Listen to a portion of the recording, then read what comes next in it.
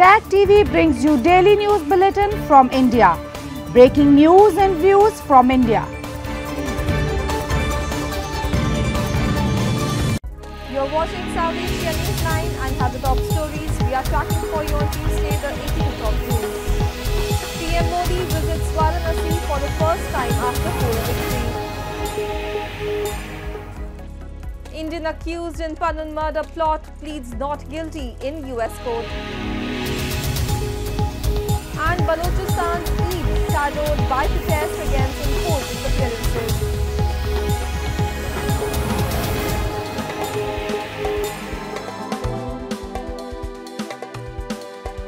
And now for all the details, India's Prime Minister Narendra Modi released the 17th installment amounting to over 20,000 crore rupees of the PM Kisan scheme on Tuesday as he arrived in eastern Varanasi city.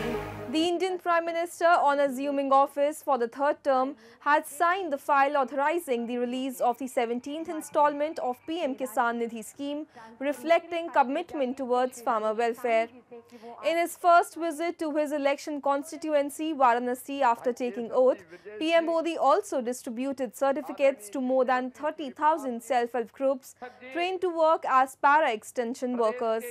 Later in the day, he also participated in the Ganga Aarti at iconic Dashashwamedh Ghat and offered prayers at the Kashi Vishwanath temple. He is scheduled to embark to Bihar on Wednesday, where he will be inaugurating the newly built campus of Nalanda University.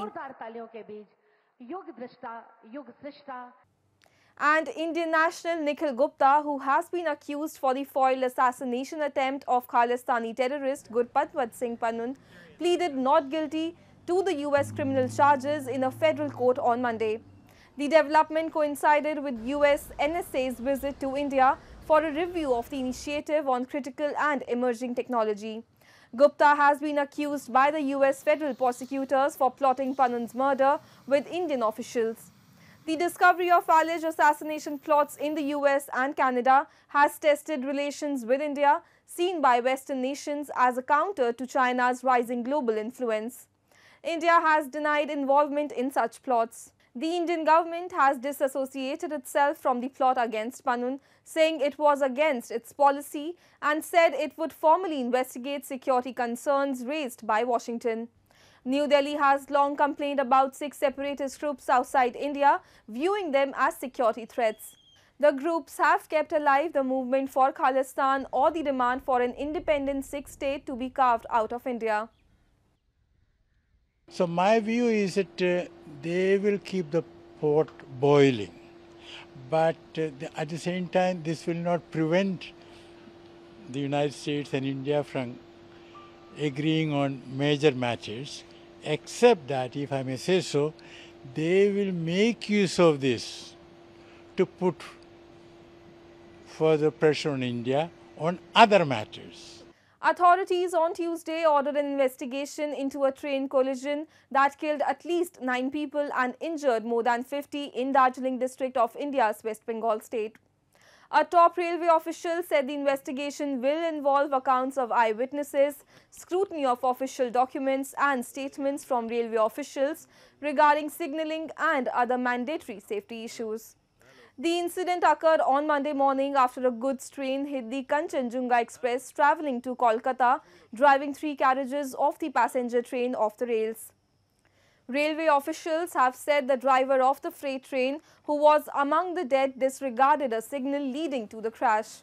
The services of the affected tracks were resumed to normal on Tuesday, with some trains diverted and others running slower than usual. And while celebrating Eid al-Adha with the troops near the LOC, Pakistan's Army Chief General Asim Munir on Monday spewed venom against India and accused it of carrying false propaganda. Munir said India is committing atrocities against people of Jammu and Kashmir, noting that post-election, India has been attempting to mask its activity in the region with false provocations against Pakistan. New Delhi has blamed a bus attack that killed at least 9 Hindu pilgrims in Jammu and Kashmir earlier this month on terrorists affiliated to a Pakistani terror outfit.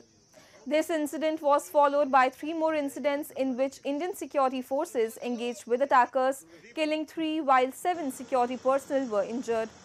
India has long claimed that Pakistan has been the epitome of terrorism and has violated peace agreements, which has also been acknowledged by Pakistan's former PM Nawaz Sharif.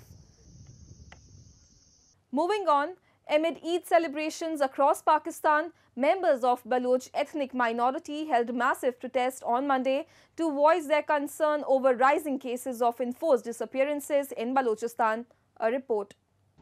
While people across Pakistan celebrated Eid al-Adha on Monday, members of the Baloch ethnic minority held protests to highlight enforced disappearances and other human rights violations by the Pakistani state and its army. In several areas of Balochistan, women and children actively participated in massive rallies and raised slogans to demand justice. Activists said, while people worldwide celebrate Eid at home, scores of Baloch people are bearing pain and suffering with no details about whereabouts of their loved ones. They highlighted Baloch people are being subjected to torture and harassment just for demanding basic rights of self-determination and right to life and education. Activists have long accused that Pakistan Army and spy agencies have been carrying out so-called military operations in the region with an aim to eliminate the Baloch people. Sri Lanka on Tuesday arrested 4 Indian fishermen belonging to southern Tamil Nadu state for allegedly trespassing into Sri Lankan territory. In a statement, the Sri Lankan Navy said in the wee hours of 18 June, the Navy conducted a special operation to chase away Indian trawlers from Sri Lankan waters, during which they spotted Indian fishermen allegedly engaged in illegal fishing off the Delft Island.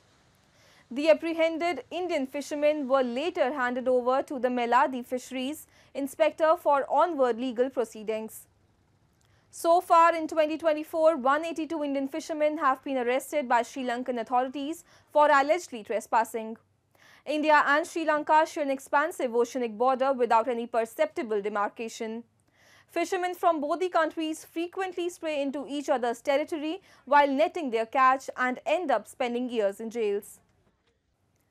And the Maya Devi temple in Lumbini, the birthplace of Lord Buddha, is bustling with tourists once again after witnessing a lull for 2 years due to the pandemic. Take a look. Tourists are flocking back to the Maya Devi temple in Lumbini, the birthplace of Lord Buddha, after a 2-year hiatus caused by the COVID-19 pandemic. This UNESCO World Heritage Site, located in the southern plains of Nepal, is gradually regaining its charm as religious tourism picks up again. During the pandemic, the temple grounds were deserted, but now the site sees around 5,000 visitors daily. An official from the Lumbini Development Trust noted that in the first quarter of this year, about 70,000 Indian tourists visited Lumbini, followed by thousands from Sri Lanka, Thailand, Myanmar and China. During the COVID, there was, very few visitors. Sometimes it was countable, but currently we have, rapidly increasing the number of the visitors. When we talk about this, the 2023, the visitors, it's about 1.2 million we have.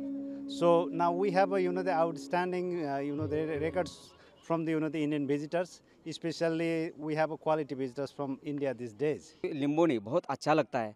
यहाँ भगवान बुद्ध का जन्म हुआ तो हमें बहुत अच्छा लगता है। यहाँ माथा टेकने को आते, वंदन करने को आते, नतमस्तक होने को आते कि जहाँ सिद्धार्थ का जन्म हुआ वहाँ आने को हम बहुत अग्रेसिव रहते हैं। हमारा महाराष्ट्र या इंडिया से पूरे लोग इधर आने को चाहते हैं। Lumbini, home to dozens of stupas, is a hub for Buddhist studies. The Maya Devi temple in the heart of Lumbini houses significant artifacts like the marker stone, the nativity sculpture, and structural ruins linked to the birth of Lord Sakyamuni Buddha. Archaeological excavations have shown that these ruins belong to different phases of the temple's construction and restoration over the centuries. That's all in tonight's edition. We will see you same time tomorrow. Good night.